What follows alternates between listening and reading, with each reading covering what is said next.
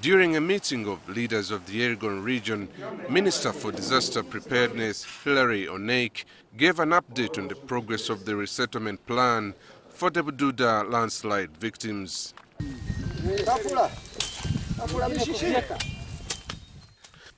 According to Onek, the plan is to construct 300 homes for the resettled families. Police are making bricks.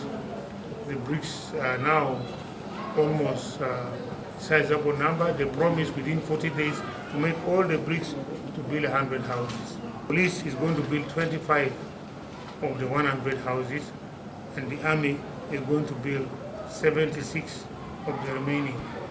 Over 10 billion shillings is said to have been released to facilitate the construction of 300 houses, and some of the money said to have been used for mobilization and moving machines.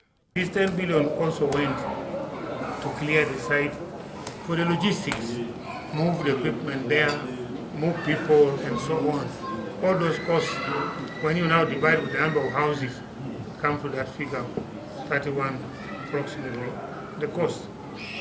However, some leaders from the region are opposed to the move, demanding that government should compensate the victims directly, as it's done with the UNRWA projects. The swamp area. And the Prime Minister's office, they told us they bought the land, and what they paid whoever was in the land, what we have seen, is not the truth. People here should first wait. Much as we realize, we know the dilemma in which they are in. But if they have to be appropriately settled, it is important that they hold on a bit. I am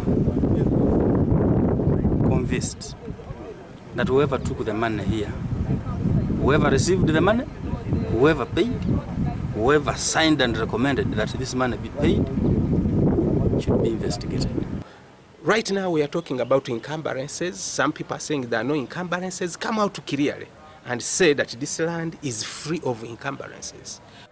MPs Justin Kaiser, the Bududa woman MP Wambede Gashom, the MP for Bungoho North, Grace Wantua, woman MP for Namisindwa, and Rose Mutonyi, MP for Bobulo, are demanding that government should compensate people because construction of houses will take long.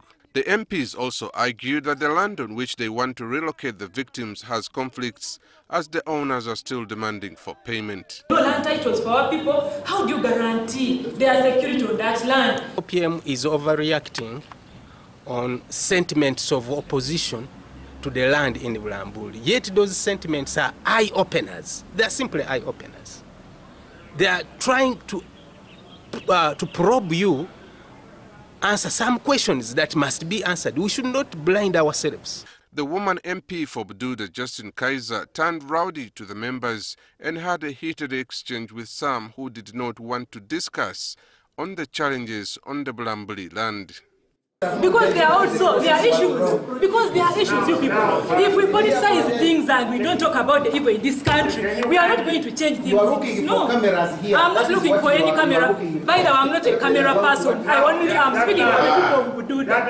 Yeah? No, if there are issues, yes, we have to speak about them.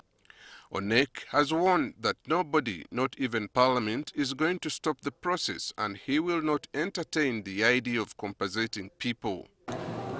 There is nobody, not even Parliament, will stop us. I'm saying this because, as I said, the least common denominator for me is human life. They get the money, they may still linger around and go back, go back on the hill. That is a major fear we have. Madam, you didn't want to say something.